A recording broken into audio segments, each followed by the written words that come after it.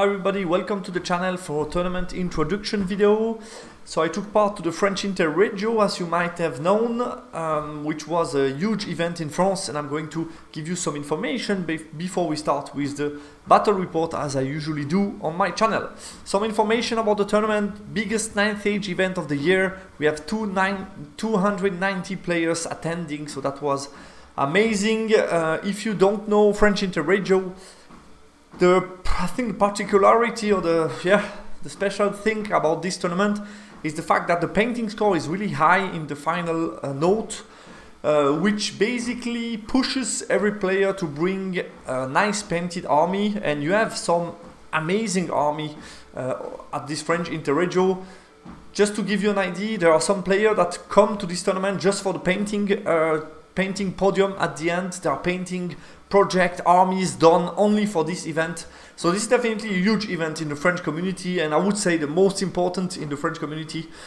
We have obviously a lot of teams from France, and then some neighbor countries who are also speaking French, like us from Switzerland, are also invited.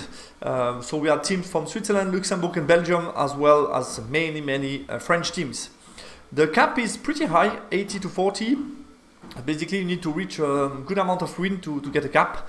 And secondary, so primary objective, the new name, we played the 5 that I wrote down, so all the center and all the target. It was an hotfix 1 version, so we needed a 550 unit, 550 points unit plus to be able to score, or to be able to at least tie or score all the center and all the targets.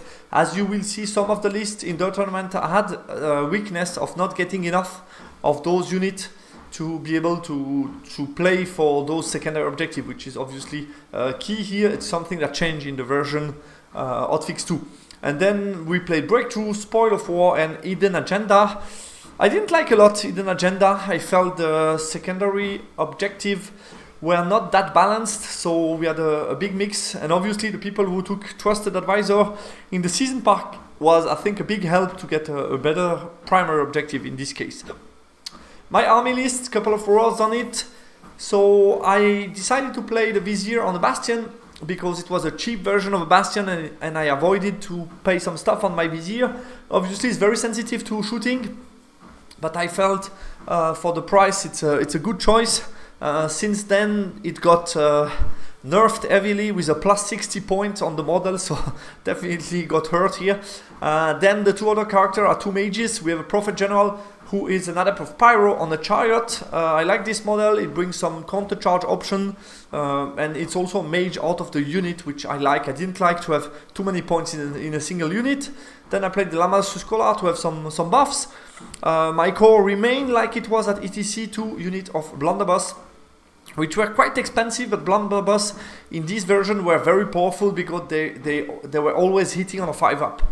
This has been hotfixed since, so that's over, and they hit like they were before for small price reduction, but in this version they were always hitting on 5-up, which was obviously very powerful.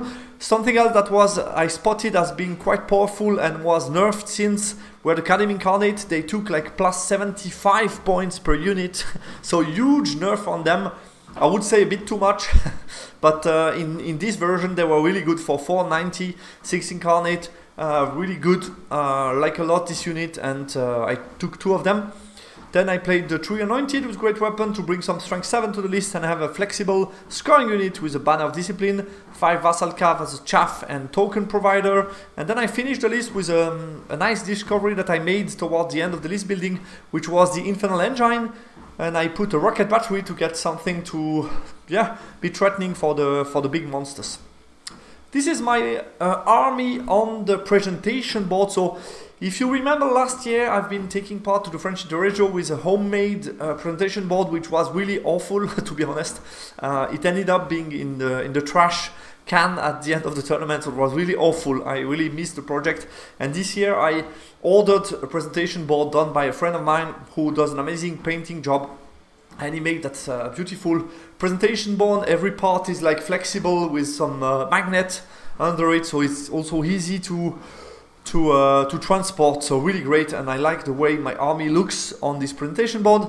I've been doing some painting job. As you can see, the bastion has been improving. BSB here on top. You have the main chariot with some spectral guy on top of it. I like the balance between the red, yellow colors and the blue. I think it fits good together, and I could add some more spectral theme to some of the miniatures, but really like the way the army looks like on the presentation board. And that was it for this small introduction. The next one will be the battle report. Here are my teammates. So I played together with, from left to right, Andy was playing as usually Iron Elf. Then we had Dimitri, who was also playing Soren Ancient. Max Lichmeister was playing Vampire. Then we had Aurelien playing Kingdom of Aquitaine, Xavier Demon, and myself Infernal. So that was our team for the French Interregio. Stay tuned. I will be back soon with the first battle report. Thanks for watching and talk to you soon on the channel. Goodbye.